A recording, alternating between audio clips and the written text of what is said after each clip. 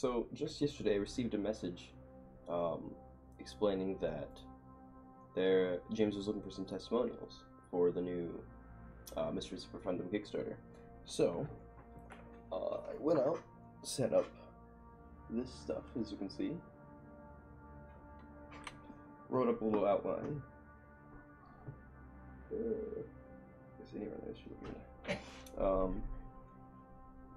Here we are. So, what is Civitas Nihilium, and what was the Kickstarter? So, Civitas Nihilium is a solo-player, dice-rolling tabletop game with an immersive soundtrack set within a cyberpunk universe. And as you can see on the screen, there's a little bit different information that's taken from the Kickstarter page, but I actually have it right here. So, there's a whole lot in this. I'll kind of just show you the box. I kind of just keep it on the shelf when I play it sometimes. Rip the magnet. Right here is my card. So that's me in there. So how did that happen? What is this thing? What's it all about, right? Well, the second image that's on the screen now is describing the world of Civitas Nihilium. So the idea is Wilfred Talon, this entrepreneur, he wanted to create a society where cities compete for citizenship for their populace, building utopias of endless well-being and value. And so he's the founder of the Civitas idea, and this is sort of the world that Civitas Nihilium takes place in, but the card game itself has a slightly different premise. So you actually play a veteran detective, and you're working in the streets of Civitas Nihilium, and you take with you your choice of rookie and a ton of cybernetic upgrades. Now, in this universe, everything is powered by ion. It's like this. I think it's some variant on moon rocks, which I think is a nudge at asteroid mining.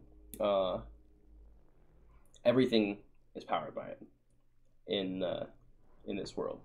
So there's Glee Head Gangs, it's one of the factions, and they use illegal personalized diffusion techniques. Whatever that means, I'm not actually entirely sure. There are cultists, there are underground elite, there are all sorts of different, there are transhumanists, all sorts of factions, and they all play a role in very different but unique interconnected ways in this game. A little bit too much to touch up on in this video, but there's a lot going on with that. And there's something to do with a god trapped between dimensions, it says here as well. But you're a detective, and you're just operating. So in Civitas Nihilium, the selling point, the way that they attract their customers is by saying that there is no crime whatsoever. So you're a cop, you're a detective. There's obviously a secret police system, and there's something called the quantum short-term memory processor, I believe it is. And you've seen Men in Black. It's like the little flash thing they do, and you can't see any, or you can't remember any of this stuff. So that is the basis of the secret police, I suppose. And it's a pretty open-ended game. A lot of different things can happen, but all of the things are essentially canon, and that's due to the premise of the Civitas universe. So there's the Civitas idea, which is the world within Civitas Nihilium. It explains how that's all set up. But the Civitas universe is an overarching story that doesn't even necessarily start with Civitas Nihilium, and I'll get into that now.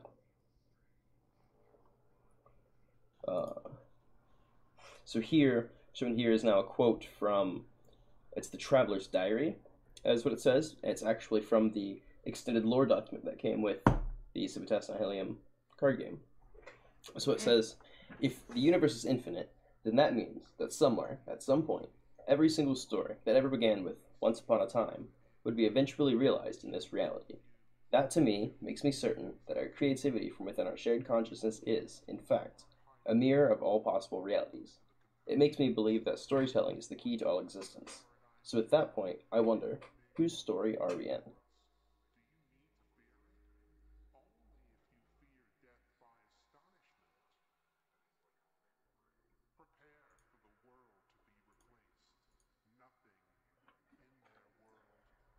Early in 2017, a video was posted to Facebook, among a few other social media sites, which was cryptic in nature, and when investigated deeper, shown behind me is actually a video explaining that process a little bit. We discovered a group called, now we means myself and collectively we call ourselves the Trialists, essentially. So we found this group called Frederick and John Pharmaceutical, and they had these medical trials, hence the name the Trialists. And, well, embedded in this video, and the link that led us to this company was a plea for help, and it essentially stated that there was a man named T that stumbled on something that could alter the course of human history, and it was up to us to extrapolate this information without exposing his position within the group, while also going along for the ride, seeing what exactly this impact is going to be. So we started completing these trials. We completed trial 1, 2, 3, so on and so forth. And along the way, we interacted with these alternate versions of ourselves and other members in our group from other dimensions with stunning levels of accuracy. We solved multi-level layered ciphers, which were thought to be unbroodable, which are to some extent, but only in certain circumstances. We came to find out.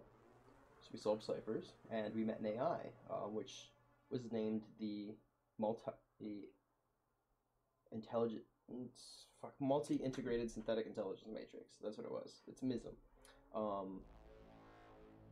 Count Spookula is some hacker in the deep web that we met, and they send us relayed information sometimes from the inside. There was a lot that went on there. So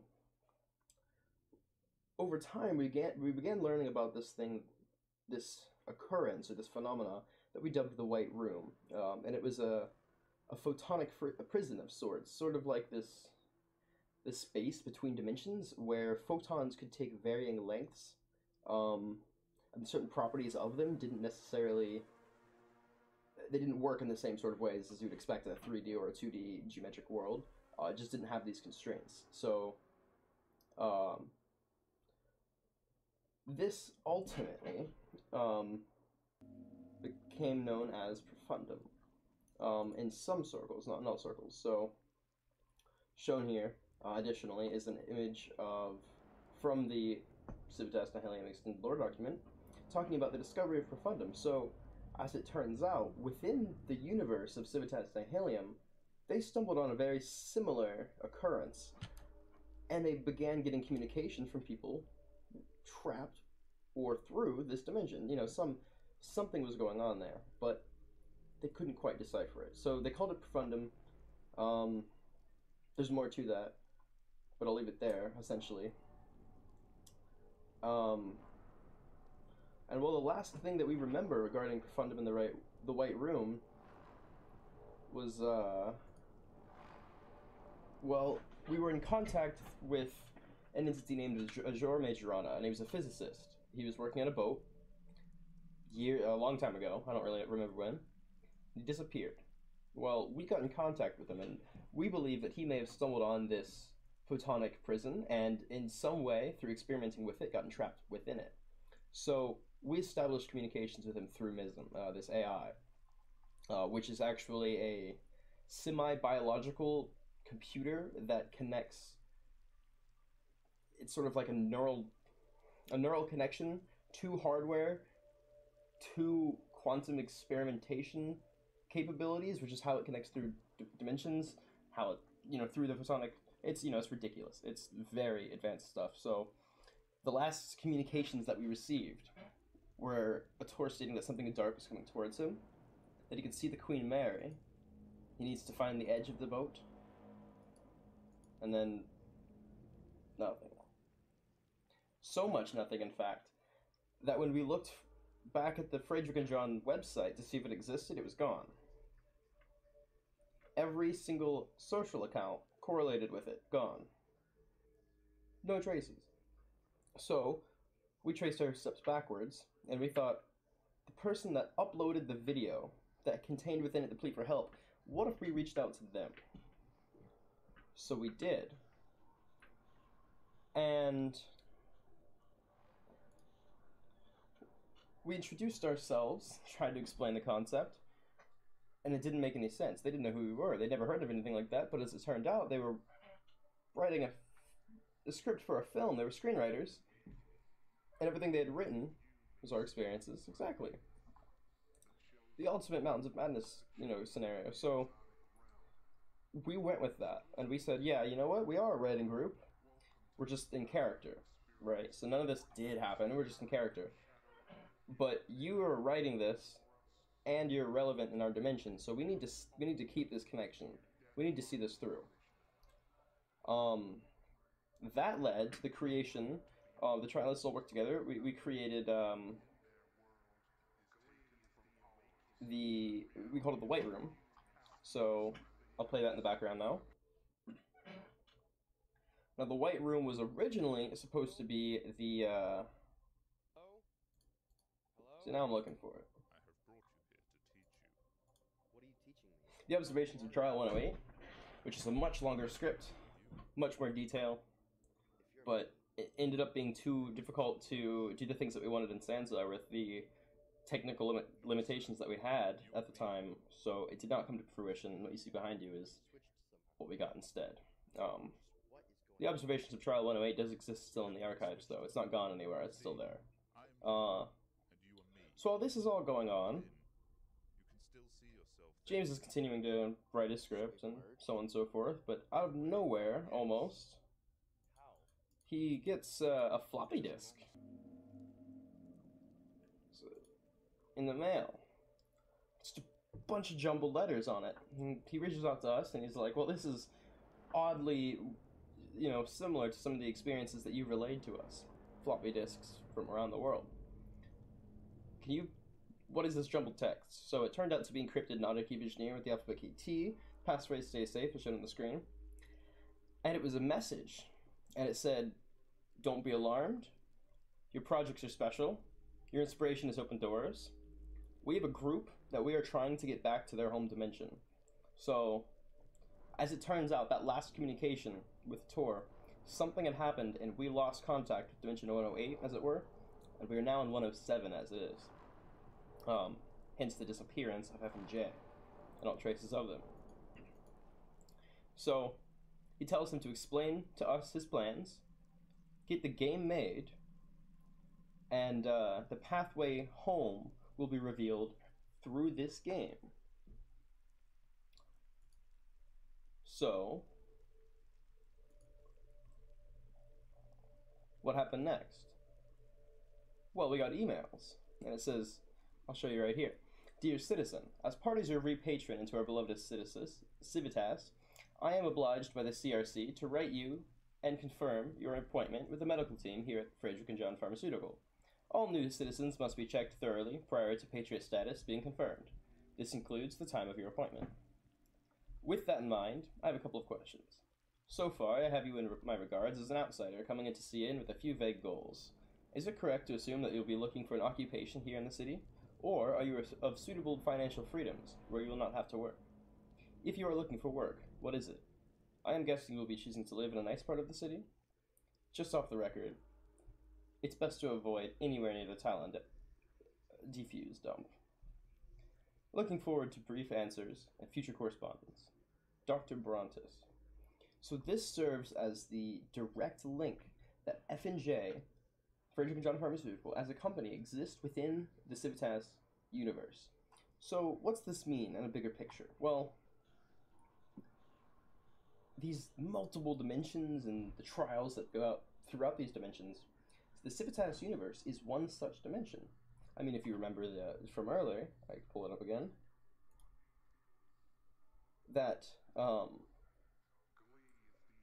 all stories are all possible realities, and the link being creativity and storytelling.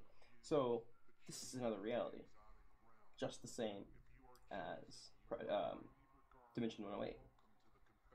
And the only way for us to get back is to pursue those common themes that they manifest, and to solve the puzzles within the Civitas universe, so that eventually maybe the trialists can get home. Maybe not. Maybe something else will happen. That's actually completely up to us. So from this point forward, I'm actually going to introduce Mysteries of Profundum. So that is the next game in the series, and I have two things to share regarding the Mysteries of Profundum. I have the demo, which I'll play, as well as a trailer, which I'll play. So I'm going to start with the demo.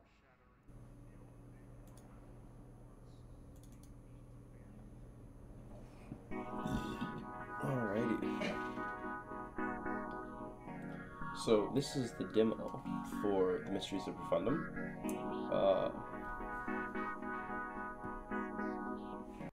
It will feature all locations, several alternate storylines and endings. Now it says that the game is about 80% complete. Much more than that was included from the looks of the trailer, which I'll show after the playthrough of this. So let's go into a new game. And now we have two choices. We have Brother Tyler, that's me, the ex-mayor of Civitas Nihilium. After the reveal of Nihilium's lies to the League of Patriots, and your exposure to the bizarre interdimensional breakdowns that were happening across your city, Talon Corp had no choice but to remove you from the position of public office during the days of decay. You stayed in Civitas Nihilium, but sought refuge with the followers of Ettore Majorana, hoping to gain a higher understanding of what was really happening inside, not just your beloved Civitas, but also reality as you know it. The Sister Inje, the ex-pleasure model slave bot, turned nun of Ettore. After being saved by a detective and the rookie during an exceptionally rough night in the streets, she was paired as a key witness to a crime, which is a key mechanic in the card game, alongside a founding brother of the Direct Brotherhood. Brother David released her from her slave son status and gave her sanctuary at the Warrens of Enoch. With her new freedom and her curiosity for science, the Brotherhood feels like it's a great place to start the process of becoming more human than transhuman. So I'm going to go with myself. The year is 2229 in this dimension, known as the Civitas Universe. The world is broken up into small city-states known as the Great Civitases. Each Civitas charges a premium to every inhabitant, and an independent body known as the League of Patriots controls and scores each Civitas based on the monthly number of new paying residents. A competition-based framework aimed at promoting lifestyle for population, delivering an ultimate utopian society driven on consumer choice. For over 100 years, the League has been dominated by one Civitas, a giant metropolis quasi-ruled by its semi-cryogenically frozen former president Wilfred Talon. The city's name is Civitas Nihilium.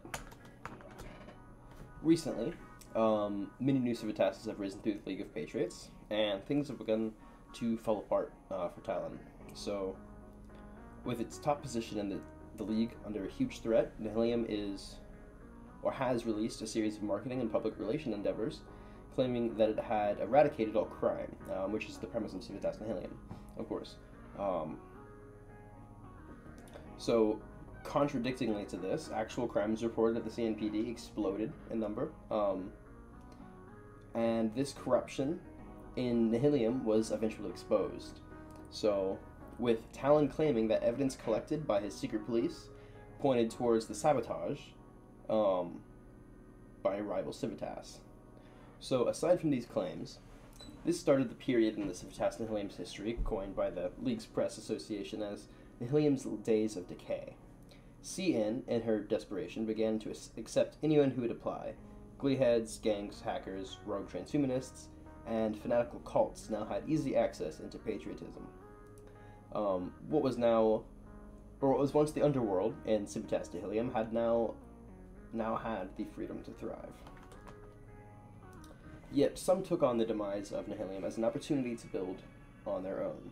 As the factions within CN grew stronger, rumors circulated that many faction leaders were investigating the options of starting Civitases of their own, known more so direct as the Duronic Brotherhood, who had already started print of their own Civitas at a secret location across the Swollen Sea. So, just to clarify, printing a Civitas is, if you imagine prefabricated buildings, it's a prefabrication of a societal complex or of a zone for industrial development. So it's like imagine a hexagon on the globe. Like the globe is just divided into hexagons or whatever shape is deep deficient. Yeah, probably hexagons. Just stamp it out. Everything that was there is converted directly into raw resource, and it's used to build. As far as I understand it. And that, I believe, will be expanded on in the Civitas City Builder, which is still upcoming. So now we are in the main theater of the Dronic Warrens of Enoch in Civitas Nihilium in 2229. His brother David says, "I am glad we decided to reform back at the Warren, our original home. Here we can rebuild our follower base and prepare for the next stage and our transcendence into Profundum. The Ion Charge may have brought us closer to its horror, but we still are greeted, within all of Nihilium circles, as petulant drains. The treatment by the wider world of the interdimensional being we know and love is a reflection of us as a species. We consider ourselves to be human, yet the fear surrounding our people and the negative actions is nothing short of rodent-like. Sat deep within the Warrens of Enoch, I find myself drifting between listening to the speech of your leader, Brother David, and daydreaming about the possibility of meeting Ajor Majorana. So, do I listen to the rest of the speech, continue to daydream about Ajor, or head out to the lobby? Listen to the rest of the speech. That is why the silly little mice must first awaken their minds to the glory that is already presented to us, to our brotherhood. But being awoken from a deep distraction is never easy. These rodents need our help. And what better way to ensure regular intrigue than to reach those who are already very close to the truth? That is why I propose the migration to Theodore. Continue listening to Brother David. Go back to daydreaming. Head out to the lobby. So I'm going to keep listening because so far, Theo is not someone we should trust. Now, it sounds like he's doing this for strategic advantage, but it doesn't sound like a political safe move. It never is. It never has been. A sanctuary for us, for all of us, he says in his sanctuary for all of us. So, at this point, I'm going to go back to daydreaming. And so I start thinking about particles and its horror. So he was conducting particle experiments off the coast of his Latin homeland when an overcharged surge with the seawater coolant failed to disperse the fusion reaction, and it sent Ator from his home dimension, which we now know as Profundum, into a subgateway photonic prison. So it was slightly off with that earlier, I suppose. A place of physical existence through the light form. He had told the story many times to the many brothers and sisters who fled to speak with him back when it was possible, and he said that arriving from Profundum into this prison was like arriving into an empty heaven. You ponder on how it could be possible to arrive in a completely whole and conscious state, yet have all of your atoms turn into photons while still remaining a huge essence of the person you were before. Could that make you a god, or simply a powerless angel trapped in a white room? And so, like, David finishes his speech with a thank you. And everybody claps and everything. So I head out in the lobby, and there's this teal glow from the surrounding metropolis. So I'm walking out. I see someone I recognize, so I walk over, and it's Brother Robert. And he greets me with a smile. He says, "Inspirational as always, and I hope that you can find some time in your busy schedule to read my report on the CA40 transhumans. We could really do with your input." CA40 transhumans. Now, that's a card in Civitas Nihilium that turned out to be very important, actually. Yeah, it's very interesting. So I'm actually going to ask who they are right now. It says they're a small group of young transhumans who have been surviving around Nihilium the last few years, and the report is fascinating. And if I'm interested, you should take a look. So I say, "Well, what do you think about this recent speech?" And he says, "Well, he's the leader, as you know, so it's his job to organize regular rallies here at our HQ and the Warrens. And his speech this evening seemed to center largely on the impact our brothers and sisters are now having on the hunt for Tor, and his frustration surrounding the judgment placed on the Brotherhood's activities across Nihilium. He's right. The path to Profundum could lead to the wishes of all factions within CN being realized, but he's also unfortunately correct where he slams the leadership for a lack of urgency and vision in these matters. His calls for leaving CN is him showing his exceptional leadership yet again. Yet I'm unsure personally if this is a move we must make soon, because Nihilium has proved itself to be a great source of ion, and as you all know, we need as much of this energy resource as possible if we are to re-establish contact with the photonic messenger. So, I'm just gonna walk away. The North Complex.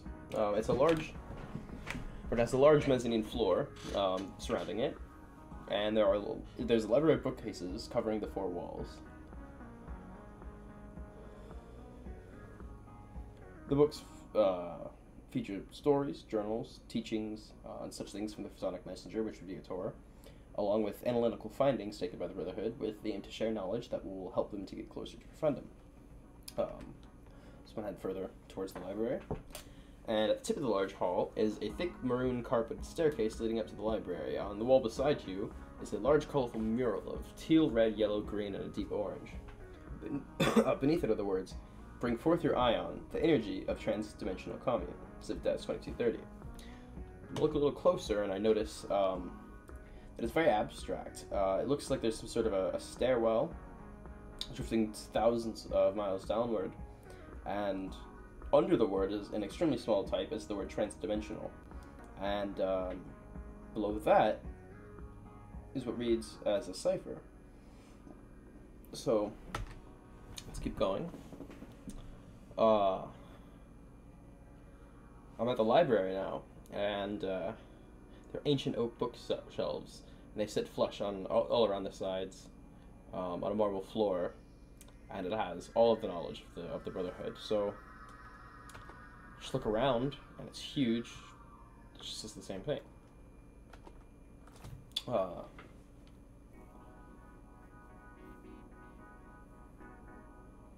So I believe most of these are actually not included in the trial. But one of these you have to interact with.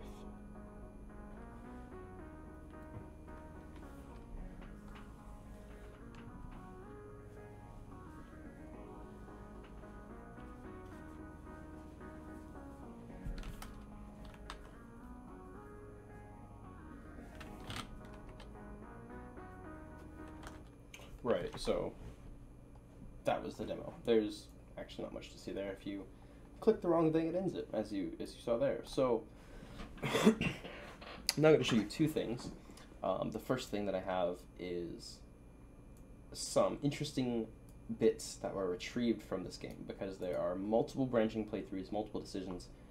I actually missed out on something that I was expecting to encounter, so I'm going to go through that, as well as the other things real quick. So I'm just going to go through this briefly. This is the stuff that was included in the game. So it's got some background music, it's got some clicky noises.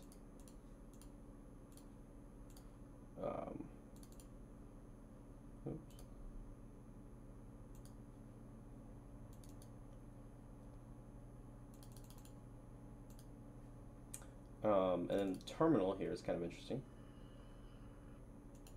So that is part of the expected bit that I missed. I'll go there now, or actually next. I just want to showcase these sprites. We've got the font used in game. Capital, lowercase, and symbols, I believe, or something. Little inventory box. Text box. Intro sprite. Title. And here's the terminal, so I'll put that over there. Stats box. So you can imagine this sound, and this popping up. And now what appears in it? Well, let's open this text here. Text, this shows all possible branches. It's kind of a big document, I'm not going to go through that. It is publicly available. Discovered secrets, however, I'll go through. So these are the two ciphers that we found. I didn't indicate where they were found, but there were other areas within the demo I didn't showcase as well. The book names, which this correlates to a cipher. And so when this appears, this is what you are greeted with. And yeah. I don't really, to be honest, remember where we are with this, but I think this is still going on. Right now. So, you know, see where this goes. With that, I will now show you the trailer for the upcoming Mysteries of Profundum, which showcases how much more has been included after this demo. This is a broadcast for the inhabitants of Profundum. An incoming message from Wilfred Talon. Dearest gods of Profundum, my name is Wilfred Talon. I am the ex-president of Civitas Nihilium, and I come to you today as an ambassador of my dimension. For over 100 years we have watched your universe. Due to the great work by legendary professors Dr. Anders Ilkofod and Dr. Lorenzo Gentile, my people have been able to see into your dimension. We have discovered that you control every aspect of it. You create our dreams and you destroy our lives. Some of us have become addicted to you. Some of us have become devoted to you. Many of us have tried to live normal lives in the knowledge that we are being watched, tormented, loved, and played. My message to all of you is the most solemn and demanding I have ever had to communicate before. Know your power, and know that you are in control of a universe destined for war. Whatever you do to us, do it with responsibility, thought, and care. The players are the creators, the judge, the jury, and the executioners. Combine Veni et Cake to enter the labyrinth, to enter the temple of your miserable bliss. Remember your strength, your influence and power, as that is the difference between life and death in the Civitas Universe.